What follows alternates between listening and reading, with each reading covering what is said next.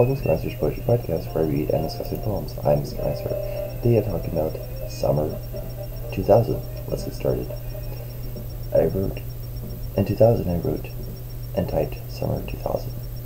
Summer 2000 is love subject to decay. In fear of this she obeys, living, accepting without dispute. Her feelings absolute, her thoughts now searching for peace. Confusion begins to increase, looking straight at her, he who intentionally hurts her. The eyes of they who attempt to show her the proper, logical way, though she knows result, she remains waiting for things to go back to normal, or at least to go back to the way they were. When will this happen, she wonders.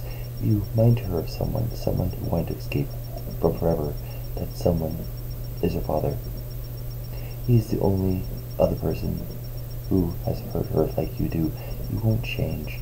She can't change you the same way she couldn't change him. Summer 2000, now and Sun Collected Poems, Volume 1, 1995 through 2001, Kindle paperback and hardcover. Brings us to the end of this episode. Hope Summer 2000 was beneficial to you.